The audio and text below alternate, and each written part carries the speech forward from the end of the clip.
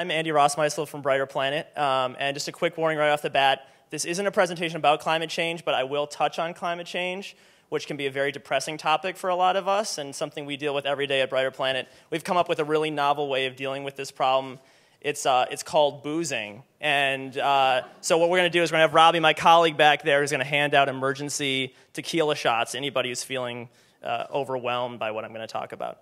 But no, seriously, I'm here to talk about big data, as we all are, and the way that we think about big data at Brighter Planet is in terms of magic swords. So we think that every technology and company here basically has a magic sword with big data. So we know basically what it is, we know what it does, we know some sense of how it works, but we're left with an impression that there's a little bit more than meets the eye. We have our own magic sword at Brighter Planet. We're a computational sustainability platform, so we do lots of scientific calculations. And this particularly comes with its own degree of risk as a magic sword. I'm referring to an incident that happened a few years back called Climategate, where basically there were a bunch of hackers that hacked into an email server at a climate research facility in England. And they stole some emails that some climate scientists were writing that made it basically look, if you read it in the wrong light, like they were fudging the numbers. They weren't doing this, obviously, but our friends at places like Fox News really latched onto this concept. These climate scientists were the new villains. We could all sort of start to hate them, and so a lot of people did.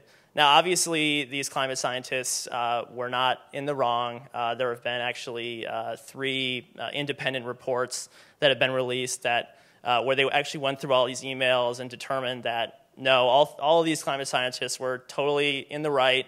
If anything, their emails were probably just a little bit misinterpreted by the folks at Fox News.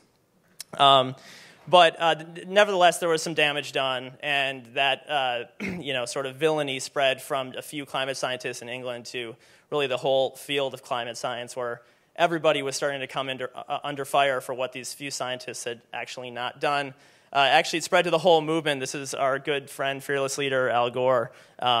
Actually, somehow Lady Gaga ended up in the church choir. I'm not exactly certain how that happened. Anyway, it's kind of funny, but it's also a little bit tragic because it had a really big effect.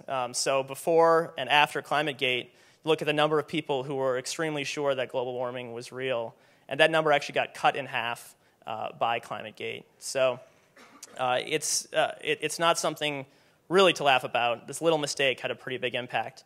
And the reason we think that that is the case at Brighter Planet is because in the past, climate science has been kind of shrouded in secrecy. There's scientists working in, some would say, in an ivory tower. They have these models and methodologies that are somewhat secret, and so they were relying on all of our trust. And our philosophy of Brighter Planet is trust is a little bit scary. So we'd rather operate our company in a way where we're relying less on trust and more on transparency with our own special brand of magic sword. So a few ways we do this. One, we use a lot of data at Brighter Planet, like all you guys do. We pull a lot of our data from authoritative sources, like the government, and we're actually showing exactly where those data are coming from, how we're transforming them, how we're correcting them, and so they can get sent downstream to our computations. Computations themselves all have dynamic methodology, can be a little bit hard to explain, so we actually create methodology documents for all of our computations that show exactly how the magic is working with all of our computations. And finally, for our more technical audience, we've actually done a really selective release of source code. So not the whole system, but the little parts of the source code that are methodological, we actually have released as open source so people can see exactly what's going on. So examples of magic swords and other big data companies. One is Amazon. You guys have seen these Amazon recommendation fails here. Somebody bought a programming book and was recommended a live at home full-time motherhood book after that for some reason. Obviously, this is a mistake of their magic sword. Amazon's actually gotten a lot better recently. They've started to be much more transparent about their magic sword here, and they show you exactly why they're recommending something. And if they got it wrong even then, there's actually even a link to fix it.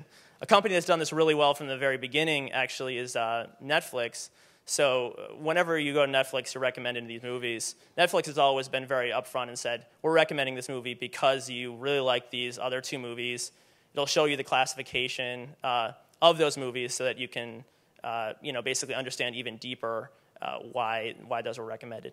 So the moral of the story is basically we all have our magic swords in what we do. And there may be opportunities to look for and keep an eye out for when we can kind of lift up the curtain a little bit and say, okay, here's actually a little bit more about how the magic is done, so that when you are struck with an unexpected circumstance, something goes wrong, you can be a little bit more resilient on it. So thank you.